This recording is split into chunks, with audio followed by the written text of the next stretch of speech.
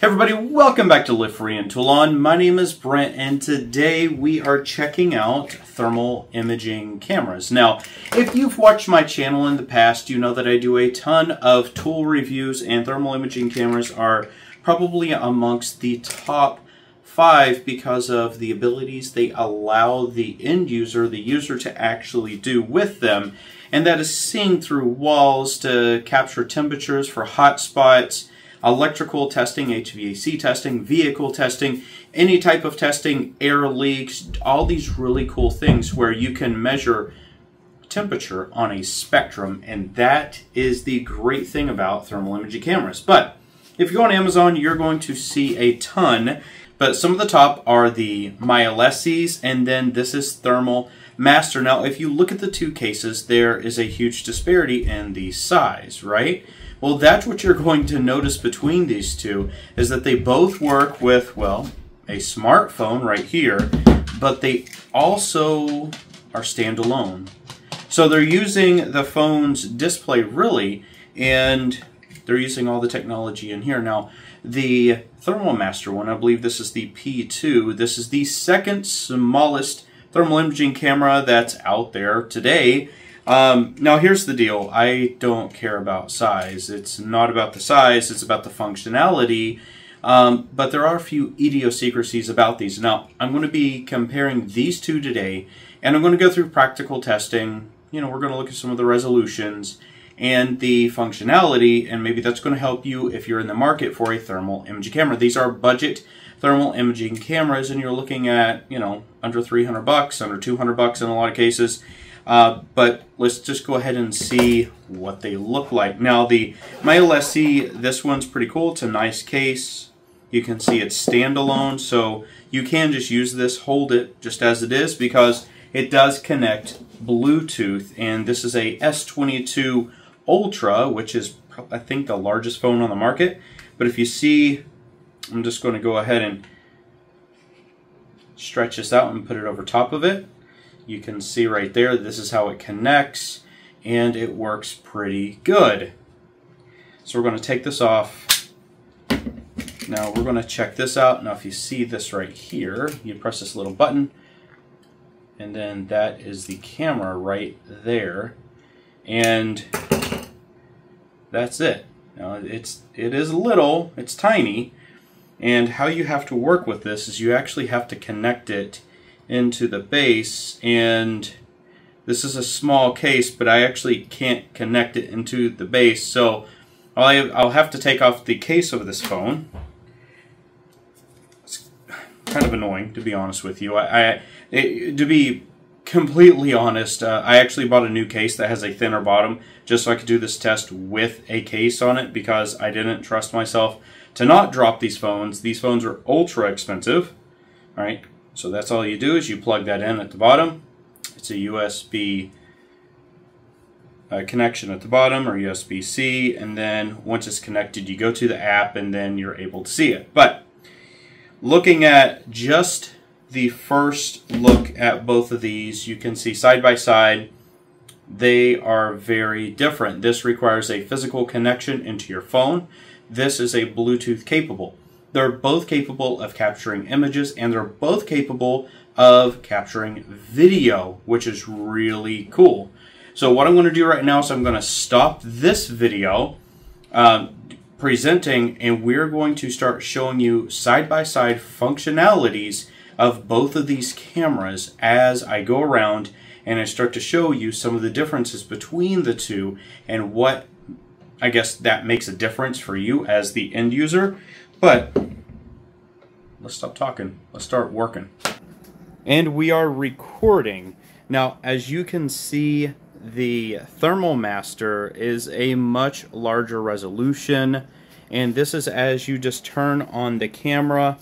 And when we check out the Thermal Master, you're not really getting too much information really out of it. You're just seeing the different colors, and the colors represent temperature. So what you actually have to do is you need to go down to the bottom, and we need to select the right panel, and we need to put the scale on. Now, whenever we put the scale on, it's just going to show us the sliding scale.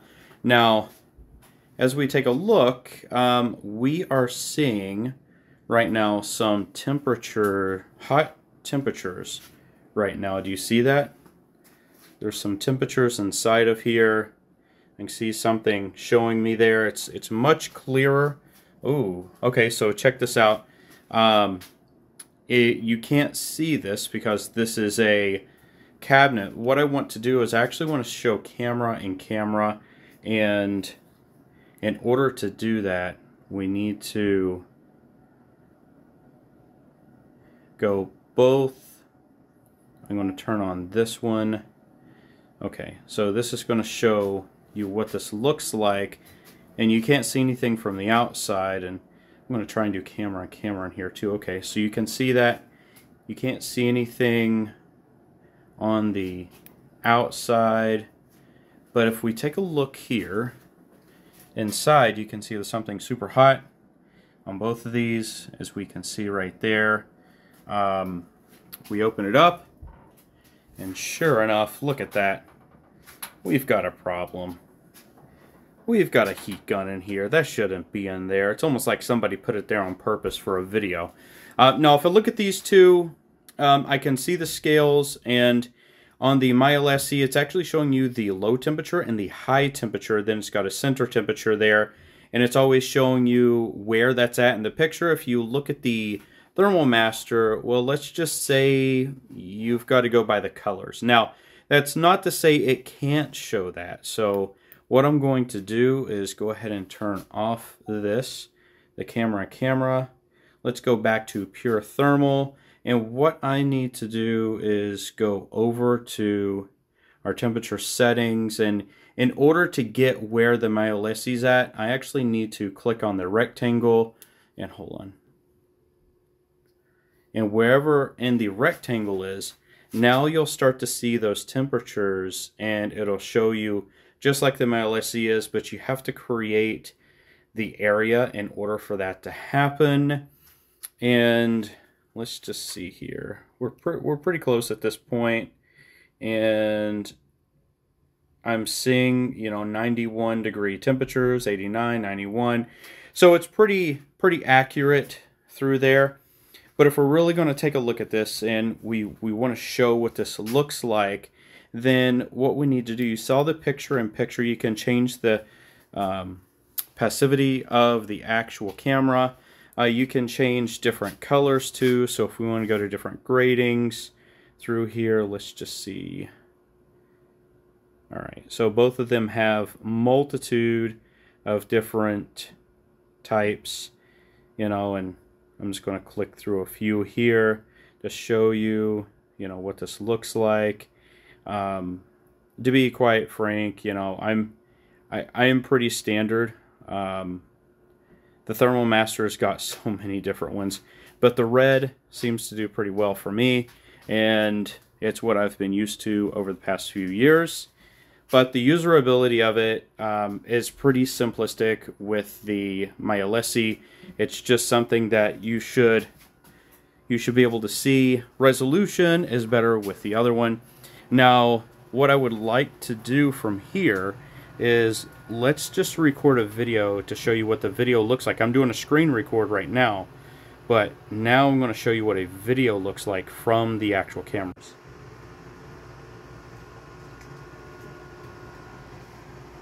So now I am actually recording the camera. Here we'll see how this comes out at the end. Oh, look at that. Bet you all didn't know that's what your freezers looked like. Pretty cool, huh? Alright, let's continue down the way here to an electrical panel, as you can see through here. Showing the reflectivity of the heat off the steel to my body. Let's open this up. Put them both together here. Okay, you can see. It's kind of cool, right? You can't see any of that. Nothing like that, but it looks like I've got some heat going in here. Let's take a look at that in that top area. And that's my second breaker. So yeah, I've got some heat. I am pumping some heat. That's probably my dryer, I guarantee it. But it's not really too hot, and you know, I'm pretty happy with that. So I stopped the recording. Uh-oh. Got to go back to the camera. That was kind of weird. I wonder why that happened. Got to go back to the camera here. And we're back. I'm going to try and get back to where we were. I have to put the scales back on. Alright, so we got the scales back on. You can adjust your brightness. You can adjust just about everything. You can do points for... If you really want to show what those points are, you can do up to, I believe, 3 for the P2, which is through the thermal master. That's kind of cool. You know, you can show your points, you can show lines, and I'm going to be honest with you, they both have very similar things going on with them. And you can, actually, here it is right at the top here.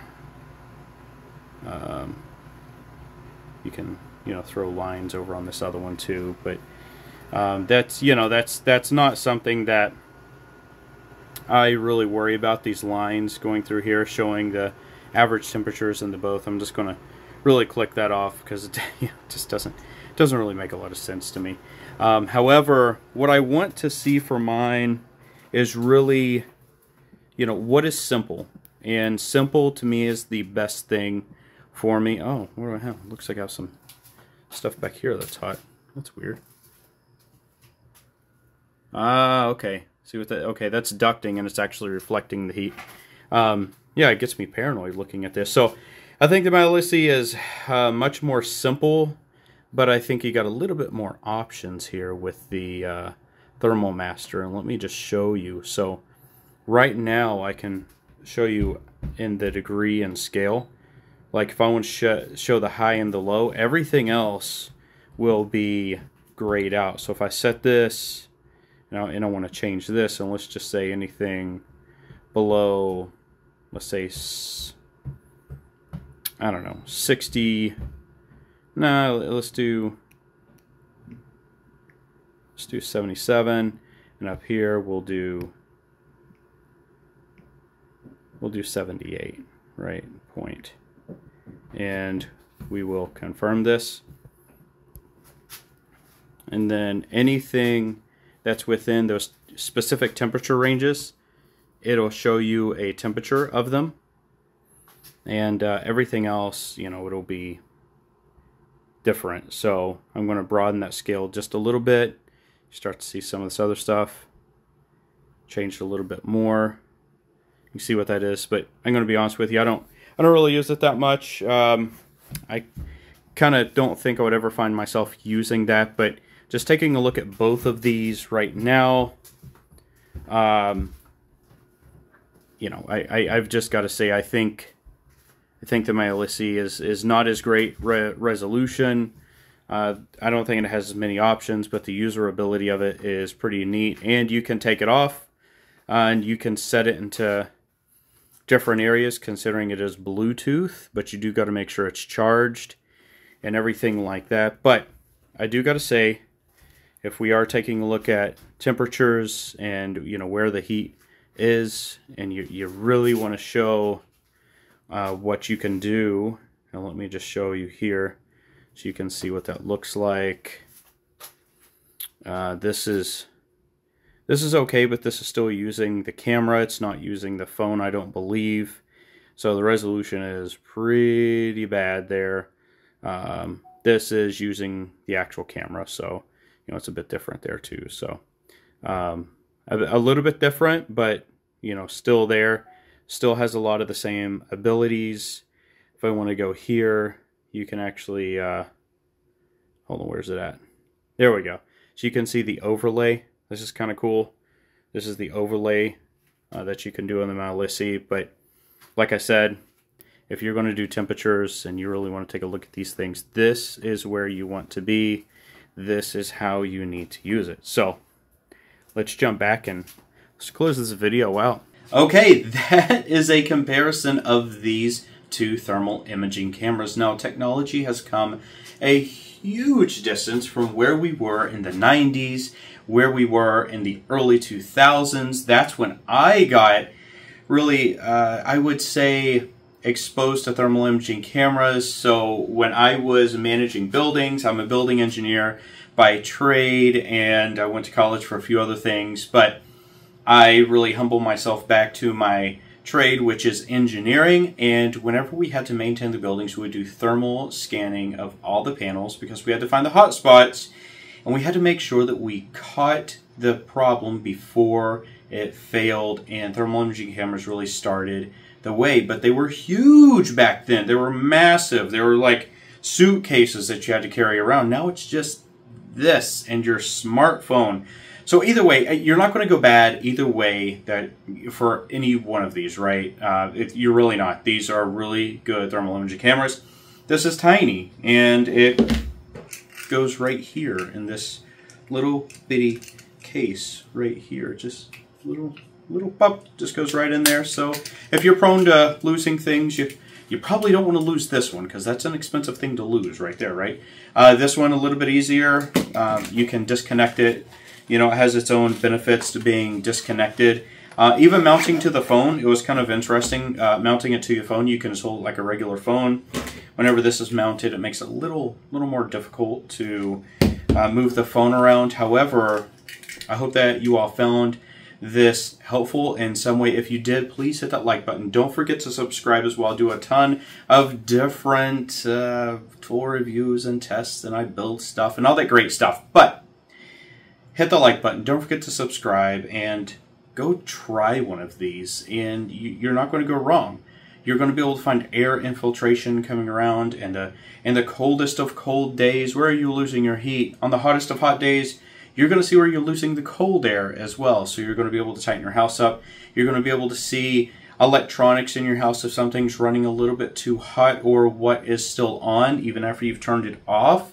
What's stealing power, right? You want to make sure things are actually off.